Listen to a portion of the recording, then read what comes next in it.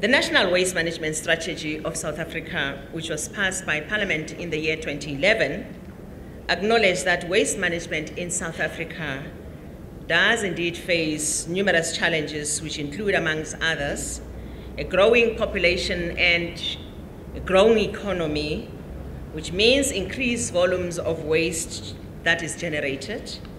And this puts pressure on the waste management facilities, which are already in short supply. And I'm sure those of us who are maybe aware, we are currently refurbishing and helping our provinces and our municipalities to make our landfill sites much better operated. So that's another challenge. Next challenge being the increased complexity of waste streams because of urbanization and industrialization. And the next challenge being the absence of a recycling infrastructure which will enable separation of waste at source and diversion of waste streams to material recovery and buyback facilities.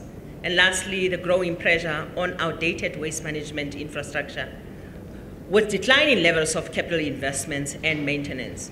With all these challenges, all is not doom and gloom. We are indeed doing something and we are acting. And thanks for this facility, which is actually contributing in a big way, Madam Teresa, towards this alleviating these challenges that I've spoken, some of these challenges that I've referred to. We therefore need to ensure that all role players, including government, and I say government as well, because in those facilities of ours, we do have to actually recycle.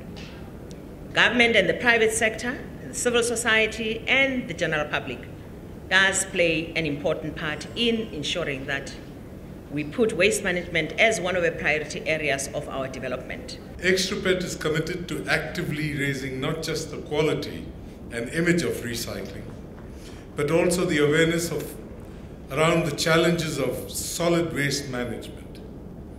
We are fully supportive of government's drive to attain zero waste to landfill. The change in behavior towards the generation of waste and waste management by all sectors of society called for in government's national pricing strategy for waste management is to be commended and supported. This will contribute to diverting waste away from landfill sites towards recycling and grow the recycling economy. Our society, ladies and gentlemen, needs to be aware that waste can actually be a resource. It has an economic value and can actually contribute to job creation and small and medium micro enterprises development. And I'm glad that there's been a recognition to the fact that we have actually begun doing pricing for waste. We do think that it is an important piece of work that's been done because we have to ensure that our people understand that there is value in waste. Ladies and gentlemen, my department is looking at ensuring that recycling efforts are encouraged throughout the different sectors, and paper and packaging is one of the sectors which we have prioritized to be managed through the industry waste management plan model.